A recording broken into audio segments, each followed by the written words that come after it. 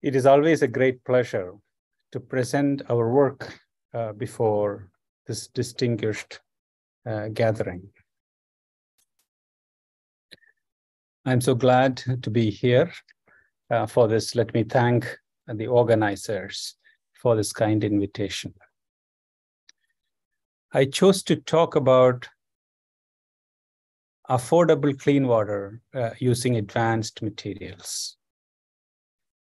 And I'm so glad that I'm presenting this before a team of experts who work on diverse areas of water.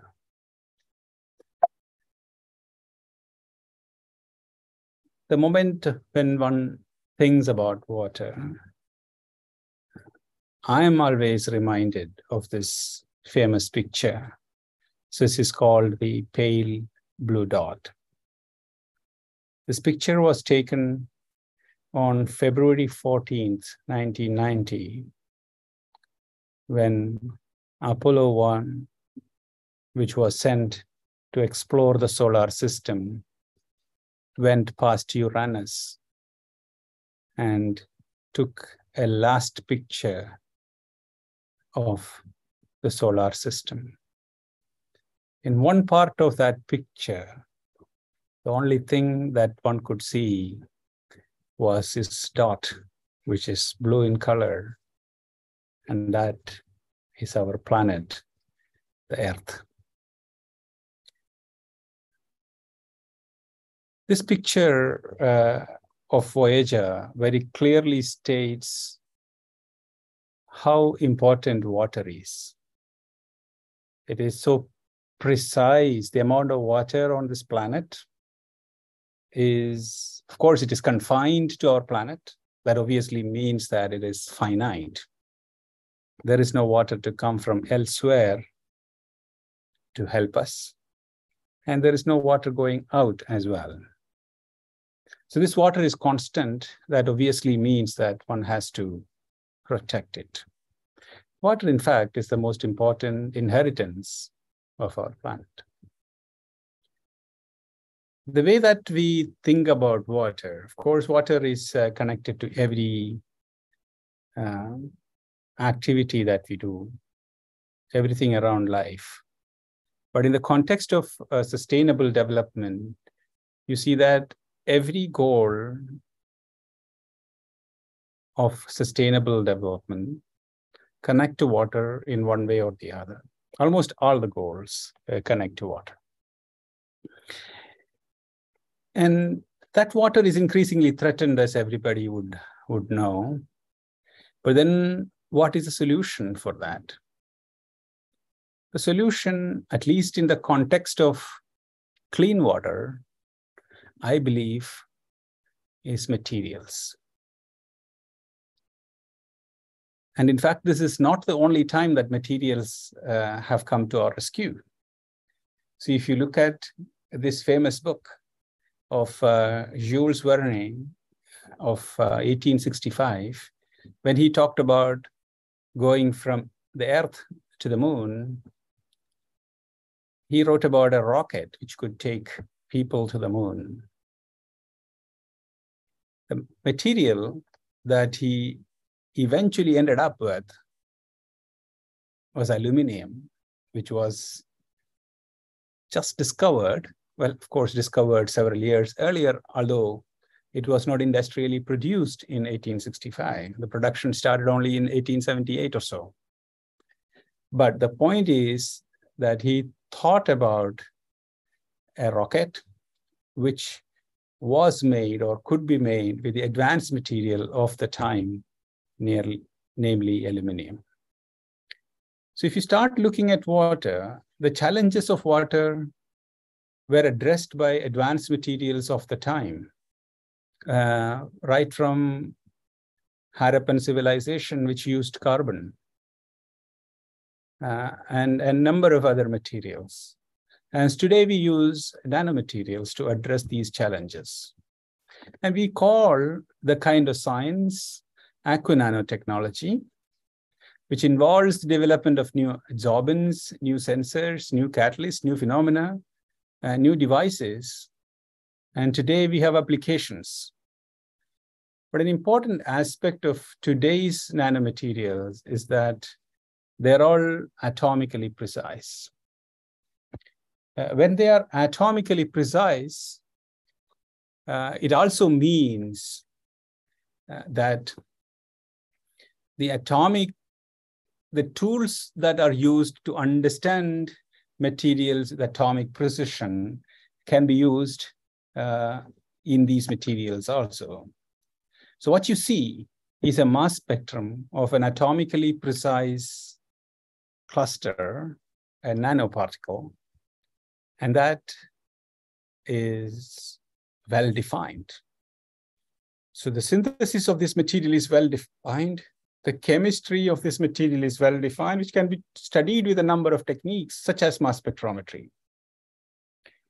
Now, there are a number of other tools as well, and you study this with great precision. Now, what have we done in the context of these materials? Not just the previous material, a number of such nanomaterials that we have studied, which I will come to in the course of this lecture. But what we have come to is that we produced these materials, we understood the chemistry, and we applied it in the field. For example, in the first picture that you see here, we developed such materials in the form of a filter to remove arsenic from drinking water in an arsenic-affected area in West Bengal.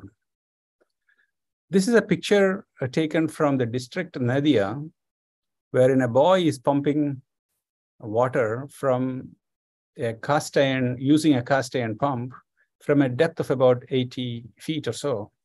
And the water that comes out, if it is poured on the platforms, the cement platform, the cemented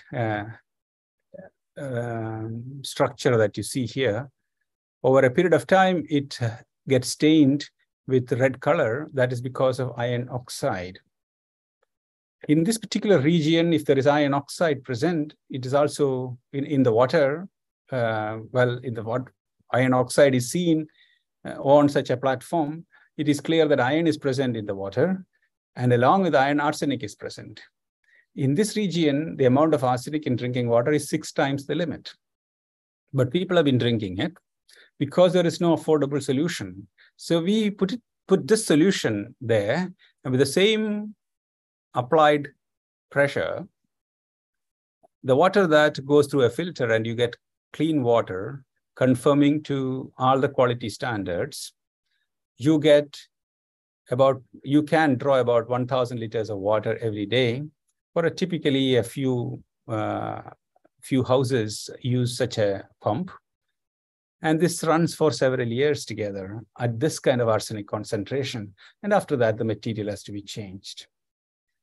Well, therefore, it has been implemented in schools in the neighboring places. At the same time, the same technology can be implemented in different ways. So this is a community treatment plant in another state of India, where this is implemented for a community. Typically a few hundred homes, or maybe a couple of thousands of homes. So it is going from a few hundred liters per day to 1 million liters per day kind of treatment capacities. The basis of all these is advanced materials, as I mentioned. The kind of advanced material used here is a biopolymer reinforced nanocomposite. The idea of creating such materials is to create sustainable materials which are using water-soluble ingredients in making these materials. And the synthesis is made in water, and there is no additional energy needed for creating such materials.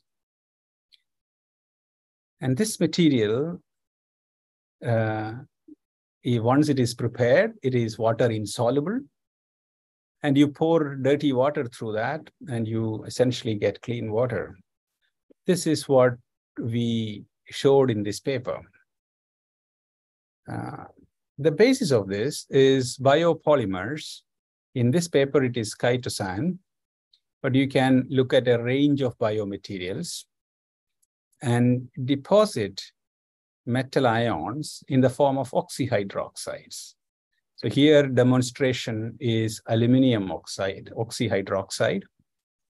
And this over a period of time with appropriate control of pH, you create aluminum oxyhydroxide flakes of a few nanometers in thickness, a few nanometers in width, and about 50 nanometers in length, sheets two-dimensionally represented like that. But this is a three-dimensional object. So you stack these sheets in 3 dimensions with a porosity inside. The pore is about 15 nanometer big. So you can put nanoparticles inside, and you can see such objects, such flakes and objects in transmission electron microscopy. You have soluble ingredients, and finally you get insoluble composite, and the water is standing above this. And this stands above that for years together. The material is having a Young's modulus comparable to river sand. So it is extremely good to say that from room temperature, you create a material with soluble ingredients that create insoluble composite, a process of synthesis similar to that of seashells. And of course, this is synthesized in water. Therefore, there is some contamination of water in the course of this synthesis. But then the amount of water that you can produce is about 100 times to 1,000 times larger than the material, the water that has been contaminated. So it is an extremely water positive synthetic protocol. So let us say if you put nanoparticles and you put silver nanoparticles in it, for example. The benefits of silver that everybody knows releases silver ions. And silver ions are antimicrobial, so you can destroy bacteria when silver ions come out at a concentration about 35 ppb. So what comes out is around 50 ppb, about 40 ppb in this water when water is kept over this material. Now, this is a well-known fact that silver nanoparticles release silver ions. But what is so great about this is that in standard water or in field water conditions, the water that is there will, of course, the silver ions, that concentration will gradually come down and the water will no more be antimicrobial. But in this particular case, as you can see, the silver ion concentration is constant, and water continues to be having antimicrobial properties. Now, this experiment, as you can see, is done for 1,500 liters of water, but we run it up to 10,000 liters, you will see the same activity. This is because such nanopores do not, because the silver ion nanoparticles are embedded in nanopores, the scale-forming entities in real water is silicate ions. They do not penetrate onto to these pores and deposit on the silver nanoparticle surfaces in the kind of time scales that typically this happens. However, this happens over a long period of time. After a couple of years, you can see scaling occurring on the surfaces. So this is something great as far as antimicrobial activity is concerned, and therefore the material becomes bacteria die, as you can see in these live or dead staining experiments. The nanoparticles are embedded in the composite, as I told you. So as a result, when they are embedded in the composite, you don't see nanoparticles taken up by biological organisms. So if you deposit nanoparticles or release nanoparticles deliberately into E. coli, you can see them by spectroscopy. But in your material, you don't see any nanoparticles in the bacteria, although they are lysed now because of silver ion-induced toxicity. There is lysing that you see in the bacteria, but no nanotoxicity. Now, there are a range of materials. The kind of material that is shown here is iron oxyhydroxide, made similarly with a tiny let's say about 2.8 to 3 nanometer large grain structures. And what's so great about this is that it can uptake both arsenite and arsenate ion. This is arsenite and this is arsenate ions on the surface of these nanostructures with nearly equal kinetics and equal efficiency. So you can model a nanoparticle surface and you see how these nanostructures are absorbing arsenate and arsenite ion and model that absorption capacity, design this material even with improved efficiency. So if you create such materials, about 12 to 25 grams of this material, you put it into this cartridge and you pass 100 parts per billion of arsenite and 100 parts per billion of arsenate combined together, 200 parts per billion. What you get is 2 parts per billion of arsenic in the output water, total arsenic in the output water. It runs up to 1,200 liters. So that means the material has a large absorption capacity in the field water conditions as shown here, with water containing both arsenite, arsenate, and iron, and several others. You pass it through and you get this kind of clean water. You test it in the field in the form of a field test in West Bengal. And we extended that field studies to an entire district shown here called Murshidabad. That district is shown here. 100 such community plants were installed in these locations, and they were all quite giving satisfactory results.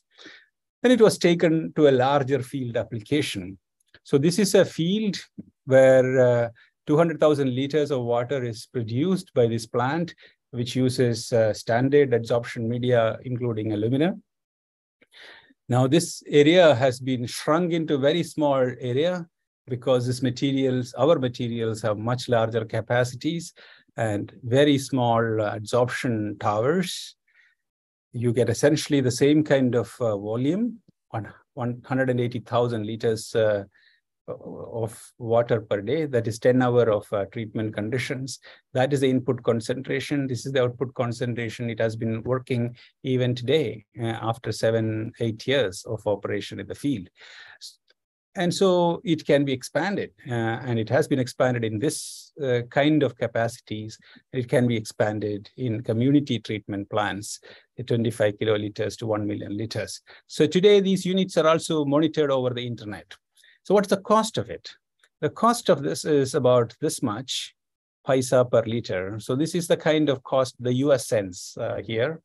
With all water quality norms, it meets all water quality norms. Today, these treatment plants are monitored over the internet with all kinds of sensors attached. Ultimately, it produces waste. So the kind of methodology that we follow in the field conditions is that although the material can be, it can be reactivated, we do not do that in the field because it again further contaminates water. And we do not want to take this material to the manufacturer's place and process it, because that also contaminates the soil. The methodology we follow or the protocol we follow is to deposit it in the field itself, because ultimately the arsenic came from that field. And we do not want it to cause contamination elsewhere. So therefore, we study this material's toxicity characteristic leaching and find that this material is safe for disposal. Additional kind of protection can also be taken, although the material is safe for disposal. If additional protection is needed, as per the state government's requirement, it can be implemented as well. So here is a brief video of what we do in the field in a recent installation.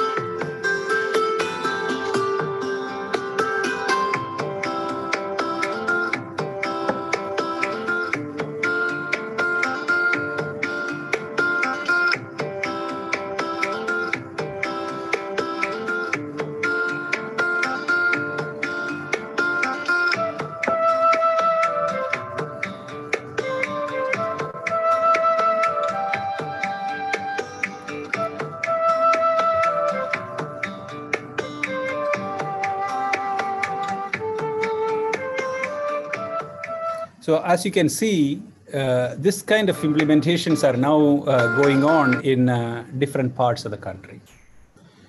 So one side it is arsenic-free Punjab, it can also be arsenic-free India. So this is the mission with which we are now pursuing, and it is being implemented across.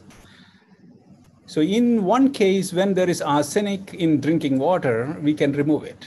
But nanomaterials of very many different kinds exist, and we work on many of them. One such example shown here is when there is no water at all, how can you use advanced nanomaterials for water harvesting? So this is one such material that we created by electrospray of metal ions, and you create nano brushes. And these nano brushes are similar to grass, and which can condense humidity on the surface if the temperature is below the dew point.